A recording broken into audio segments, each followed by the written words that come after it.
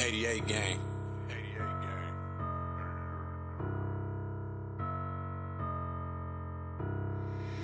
Hit me. AYB, let pipe him up, bro. Let's go big. Let's go big. Let's go big. Let's go big. Let's go big. I got hop in a car with no roof. I got hop in a car with no roof. Let's go big. Let's go big. Let's go big. Let's go big. Let's go big. Let's go big. Conor McGregor says he's down to fight YouTube nerds like Jake Paul, Logan Paul, KSI, and more. What do you think about that, Tyron? Of course he is. He's chasing clout just like them.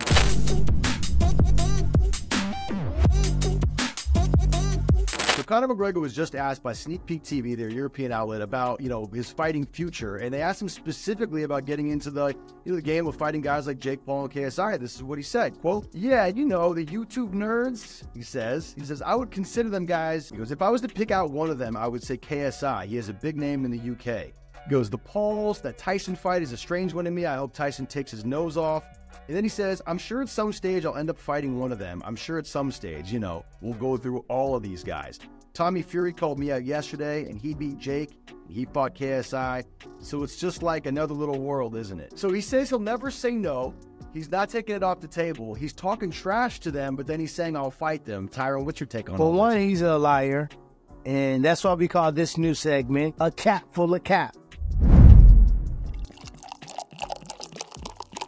Because Conor McGregor has said no to me. He's been flown into the UFC offices to fight me before. He said no every single time. He can't call them nerds because that would make him a nerd when he fought Floyd Mayweather, right? Because to the eyes of every viewer, they see it's a crossover. An MMA fighter should never be boxing against one of the greatest boxers of all times. Of course he called out Tommy Fury because in my opinion, Tommy Fury is a lesser opponent. Though KSI didn't do a good job against him and he lost that fight, but KSI have a bigger reach. So you probably want to fight KSI because he has more clout, right? That's what they're chasing.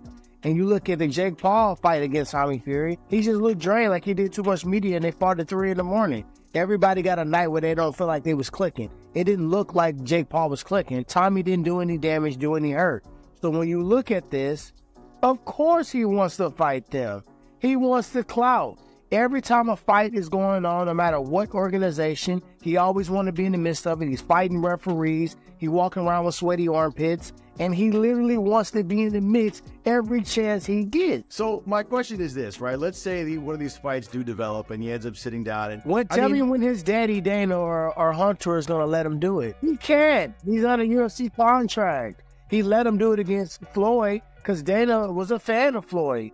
I mean, rumor has it Dana may have even carried bags into arenas for Floyd, back in the day when he was coming up in the ranks. So at the end of the day... That's a good question, seriously, because we know that Dana has a good relationship with Logan Paul, right? And the relationship with Jake Paul is not great, but he has a pretty good relationship with Logan Paul. And if, there's a way to get Conor McGregor versus a Logan Paul, or if they could figure out a way to make this happen... But Conor McGregor didn't mention Logan Paul. He mentions Jake Paul. He said the Paul brothers. I mean, to be honest, if Dana wanted to make that particular fight happen, it would have to be a co-promoted fight with UFC boxing. And you don't want to get me into all of that. Because the way that the Conor fight even happened, take a look at the Ali Act. That's the only way that the fight happened. So let me pretend I have a magic wand and I make the magic wand happen, and somehow this fight, he gets the UFC's blessing and he can have these fights, right? Mm-hmm. Conor was a pretty good striker. He was a boxer before he was an MMA fighter. Do you think he beats these guys? I mean, I don't know. Conor McGregor he ain't shown me that he had cardio yet. He always gasses in every fight. He always quits in every fight that he gets in adversity. No, I mean, sorry, when he gets into adversity, he always quits. Show me the fight that Conor McGregor blew your mind with him being cardiovascularly out of this world. It's always been fast stoppages. It's always been a lesser opponent, right? That's the only time. Say that he's gone 5 rounds and not gone 5 rounds, blowing your mind with his cardio in 5 rounds. You're right, but he did go 5 rounds with Nate Diaz in their rematch, and he won that fight. Yeah, Nate Diaz goes a slow pace. He goes the same snail pace the whole time. Now, granted, these guys are triathletes, and these guys got endless cardio, but we're in an anaerobic sport. They don't get 10 rounds. If every fight was a 10-round fight, you would see Nate and Nick Diaz champions of the world, right? But we're in a 5-round sprint. So, of course, a lot of people thought he lost that fight as well. But look at the fight before. When he punched himself out, he thought it was sweet. He gassed, and then they barely wrapped his hand around his neck, and he was tapping out. Same thing with Conor, same thing in other situations. So first, let's get to the point that the fight can't even happen, right? It can't happen unless Daddy Dana approves it. And I can't see Daddy Dana approving KSI or Jake for the simple fact he doesn't want them to look like they're on his level. He doesn't want them to look like they're branded, because you're going to have to bring a misfit, you're going to have to bring an MVP involved with the promotion, right?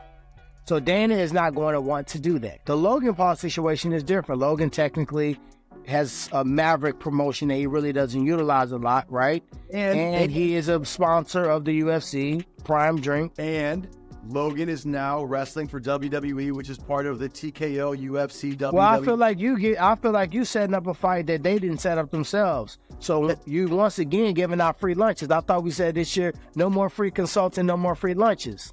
You just set the whole fucking play up for him. And y'all better pay my dog out when it come down to it. Hey, I'm just here to help. Hey man, fuck that. We helping us. Let them help them. Let's go big. Let's go big. Let's go big. Let's go big. I got, hop in a car with no roof.